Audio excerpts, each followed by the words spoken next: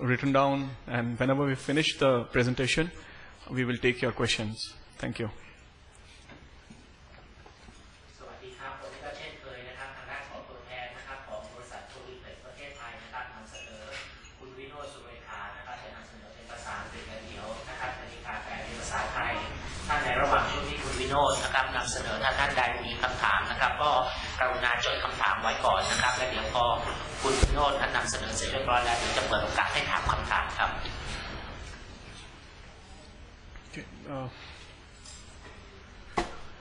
This is typically the value chain of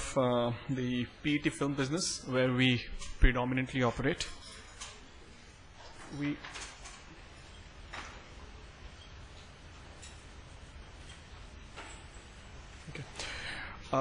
Basically, we have two major raw materials for us, which is PTA and the MEG.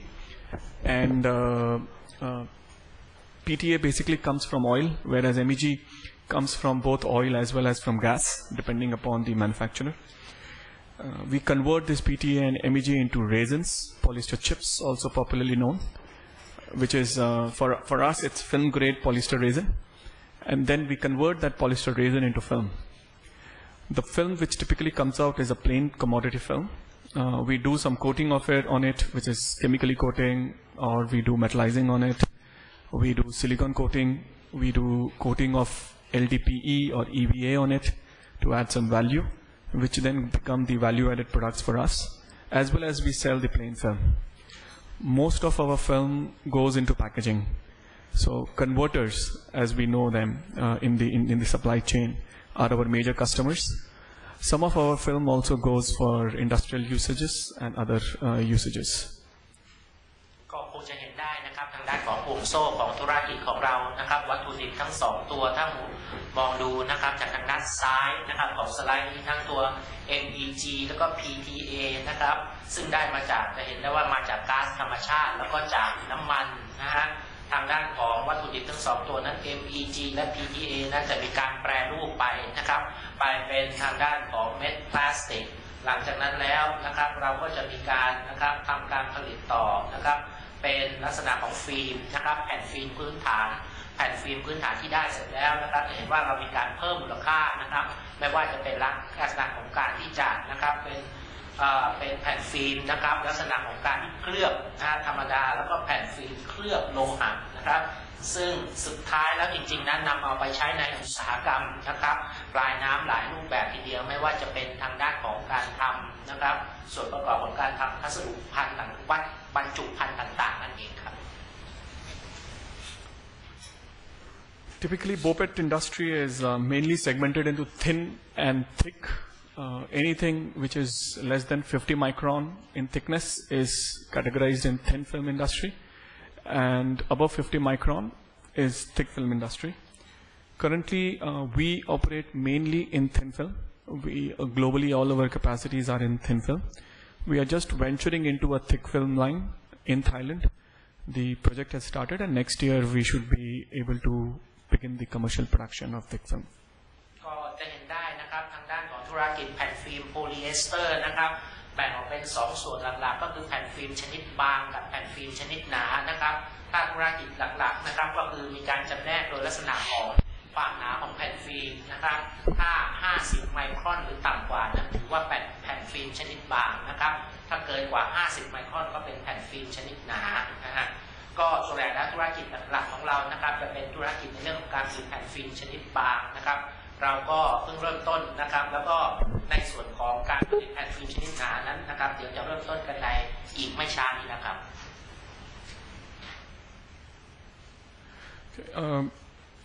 These are the major influencers on the price of our product. Mostly are cost driven, where cost of PTA and MEG, which are again dependent on crude oil, as well as the cost of the utilities, which is basically power and natural gas,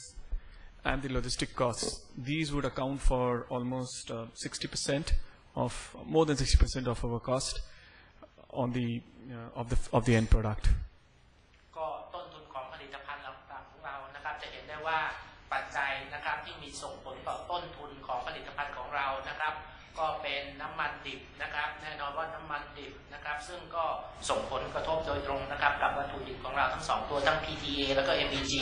ต้นทุนในเรื่องเกี่ยวกับพลังงานไม่ว่าจะเป็นค่านะครับเชื้อเพลิงค่าไฟรวมทั้งต้นทุนในเรื่องเกี่ยวกับโลจิสติกส์ซึ่งทั้งหมดนี้นะครับส่งผลต่อในส่วนประกอบของต้นทุนเรานะครับ 60% For companies like us, which are mainly export-oriented, currency fluctuations, as well as the trade barriers or the FTAs which are there in place, have a significant impact. ก็นอกเหนือไปจากนั้นนะครับคุณจะเห็นได้ว่าในเรื่องเกี่ยวข้องกับอีกตัวหนึ่งนะครับซึ่งเป็นปัจจัยที่ส่งผลต่อต้นทุนของเราก็คือในเรื่องของความผันผวนของอัตราแลกเปลี่ยนเงินนะครับรวมทั้งในเรื่องอาจจะบอกว่าในเรื่องเกี่ยวกับทางด้านของข้อตกลงการค้าต่างๆแล้วก็ในเรื่องเกี่ยวกับอุปสรรคนะครับในเรื่องเครื่องขีดการทางการค้า Of course, the most important is the demand-supply balance. That is the biggest factor which determines the end price of the film. และก็ทางด้านของราคาสุดท้ายนะครับของแผ่นฟิล์มของเราแน่นอนว่าก็ต้องขึ้นอยู่กับสมดุลนะครับระหว่างอุปสงค์กับอุปทาน This is just to give you some idea about how much of thin film and how much of thick film are there in this industry. Typically, 75% of the entire polyester film industry is thin, 25% is thick. Packaging is the biggest segment in terms of the share in the entire polyester film industry. About 50% of the whole and almost 67% of thin film is packaging segment. For thick film, the biggest segment is the industrial and the electrical segment, and which is where we are planning to enter now with our new thick film line. ก็จะเห็นได้นะครับทางด้านของความต้องการนะครับทั้งตัวอุปสงค์อุปทานของแผ่นฟิล์มโพลีเอสเตอร์ของเราไม่ว่าจะเป็นทั้งแผ่นฟิล์มชนิดบางนะครับ 75% แล้วก็แผ่นฟิล์มชนิดหนานั้น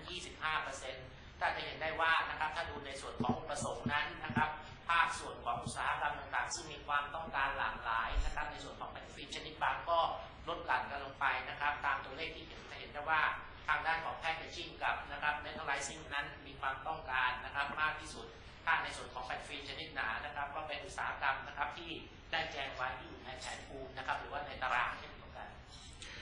If you see in this, the 2009 and 2014 estimations for the demand growth, it is very clear that the industry is growing at a very healthy pace. The growth is almost 8 to 9% on a CAGR basis for next 5 years estimated, and even in the past, it has been somewhere around 7 to 8% for both thin as well as thick. ก็จะเห็นนะครับว่าในเรื่องของการเติบโตของธุรกิจของเรานะครับไม่ว่าจะเป็นทางด้านของทั้งอุตสาหกรรมนะครับแผ่นฟิล์มชนิดบางแผ่นฟิล์มชนิดหนานั้นที่เรามีการคาดการไว้นะครับถ้าดูตัวเลขปี 2004-2009 แล้วก็ตัวเลขการประมาณการในปี 2014 นะครับเติบโตขึ้นทุกๆปีนะครับประมาณ 7-8% If you see this graph, this basically depicts the growth of the polyester film industry as compared to the world GDP growth rate, which clearly states or indicates that this industry is still in its growth phase, and it will take some time before it enters the mature stage of its life cycle. ก็ถ้าดูนะครับทางด้านของวัฏจักรชีวิตนะครับของอุตสาหกรรมธุรกิจแผ่นฟิล์มโพลีเอสเตอร์นะครับถ้าเปรียบเทียบกับทางด้านของผลิตภัณฑ์รวมภายในประเทศทั่วทั้งโลกนะครับจะเห็นว่าตัวเลขต่างๆแสดงไว้อย่างชัดเจนเลยทีเดียวนะครับ Within this also, if you see the growth in the packaging segment is what has been driving the growth of the polyester film overall in the past. In the future, apart from the growth in the packaging segment, also the growth in the electrical and industrial use for thick film is going to drive the growth. ก็การเติบโตนะครับถ้าเห็นว่าในอดีตที่ผ่านมานั้นแน่นอนว่าตัวขับเคลื่อนนะครับภาคส่วนอุตสาหกรรมที่สำคัญคือภาคส่วนอุตสาหกรรมบรรจุภัณฑ์นะครับสำหรับแผ่นฟิล์มชนิดบางแต่ถ้าในอนาคตนะครับแผ่นฟิล์มชนิดหนาภาคส่วนอุตสาหกรรมทางด้านของการไฟฟ้าการอิเล็กทรอนิกส์ต่างๆจะเป็นตัวขับเคลื่อนนะครับทางด้านของความต้องการในส่วนของแผ่นฟิล์มชนิดหนา This is just a graphical again representation of the growth that we expect that has been achieved in the past and that we expect in the future in the demand. The main reasons for this growth has been mainly the developing economies of the world in the Asian markets. like India, China especially, Indonesia, Thailand, Taiwan, Philippines. These have